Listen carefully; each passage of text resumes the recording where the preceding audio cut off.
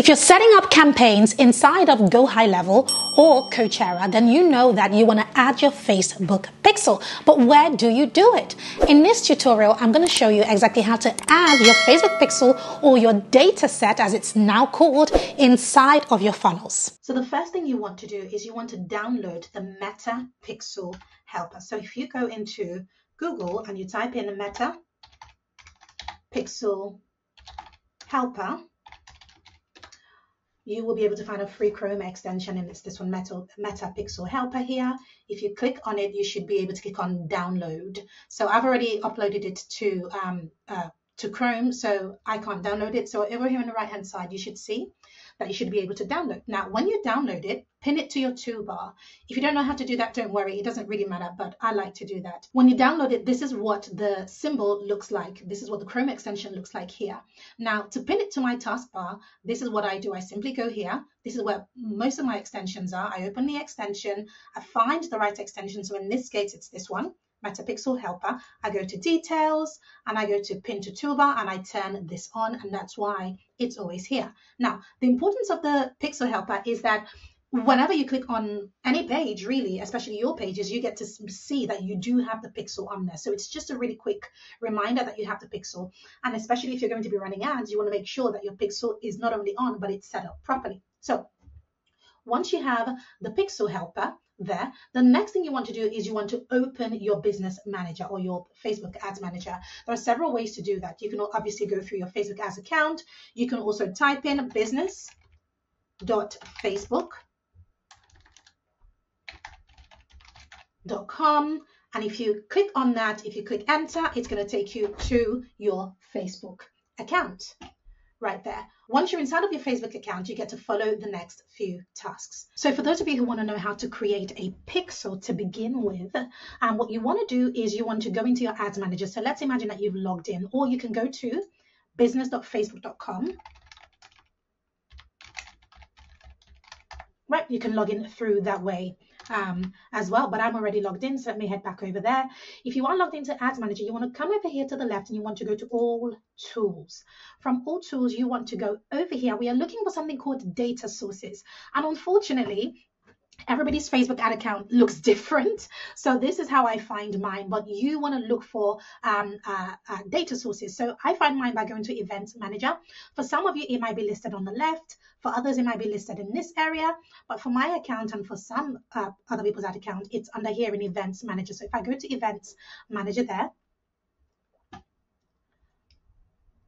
and I go over to the left here, you can see that I have data sources. So I'm going to click on data sources. This is where your pixel is created. So you can see that I have 2 pixels already created. Now, Facebook has changed the name of pixels, and instead of calling it pixels, they now call it data sets.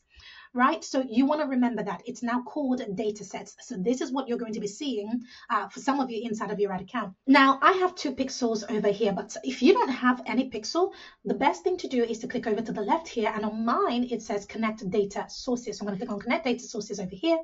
And I'm going to select Web over here. I'm going to click on Next over here, and then you want to name your pixel. So over here, I can select the pixels that already exist. However, to create a pixel that doesn't exist, I have to click on Create New Data Set, which basically means create a new pixel. So let's imagine that I need to create a new pixel. I'm going to click on Create New Data Set over here. Now I need to name my pixel. So name it however you want, starting with the name of your business, for example. So if I call this Business Brandery Pixel, for example, I'm going to add the word demo so that I remember to delete it later. You click on create. So we're not quite done. So close that page, and on the left hand side, you should see the pixel that you have created. So remember earlier I had 2 pixels, so 1, 2, and this is the new pixel that I have just created. So you should see 1 if you have just created a pixel. If you click over on the pixel that you have just created, you will land over here in the overview where we have a couple of things to do. The first is setting up Conversions API, and the other is setting up the Meta Pixel. So I'm going to do Conversions API a little bit later, but let's first set up your pixel. So if I click on Set up Meta Pixel over here, click on Install Code manually. this is your pixel code.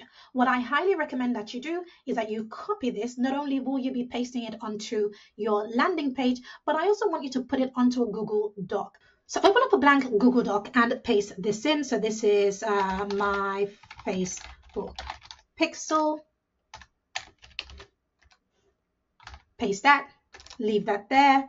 Put a line through at the bottom just so that you know where it ends, because we're going to add other codes to this. So you have that code.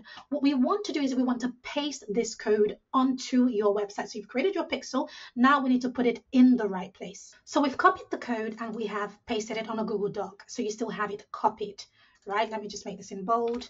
And this is a Facebook pixel base code. Call this your base code, because that's what it is, right? So you can edit that title there. What you want to do is you want to add it onto all of the landing pages because it's your base code. Now, the best way to do that is open your accounts. So those of you on Coursera, go into your funnels.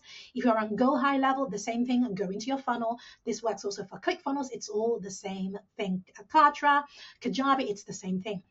So let me just tell you first what this code needs to do. What this code needs to do is that we need to place it on every single page. Now, that takes a lot of time. So the best way to do that is in your funnel, go over here to settings, and then go down here to head tracking code and hit paste. Oops. See, because I had copied something else, a Loom video, it's pasted that. So just make sure that you're pasting the right thing. So I'm going to go back and copy the right code.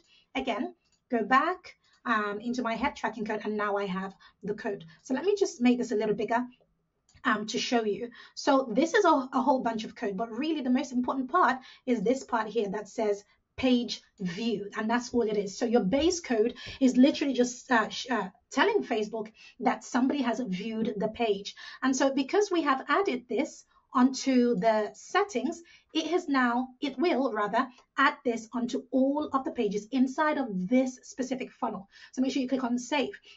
Now, if you want this code in all of your funnels, then you've got to make sure that you add it into all of your funnels, right? Go into the settings of every single funnel and add it into the head code of every single funnel, and then your page view is there. But this is the funnel that we're going to be working on, and I have just added it there, so go ahead and do the same for yours. So thank you so much for watching. If you haven't already subscribed to this channel, I talk about all things recurring revenue, automation, social media, and systems, all of that good stuff. So go ahead and subscribe to this channel so that you can see our videos 3 times a week.